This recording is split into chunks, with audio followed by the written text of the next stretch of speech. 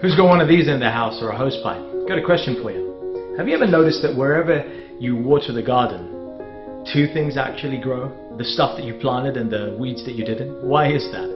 See, the water's the same. It's indifferent. Wherever it lands, it has the same effect.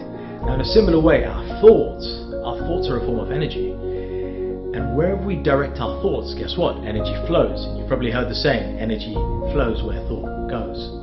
So, in a similar way, when we start thinking negative things, we're sending energy in that direction and we're thickening that effect. It's being magnified. Same thing with positive stuff. So how can we use this in our daily lives? Real simple. Start to cultivate the habit and understanding that our thoughts are energy. And just like you wouldn't waste energy in your house needlessly, stop wasting your energy on directing it at negative thoughts. And each time you do that, pull yourself out of that and direct it towards a positive thought.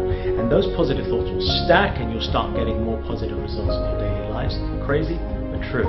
We're using your positive thinking energy. Think about it.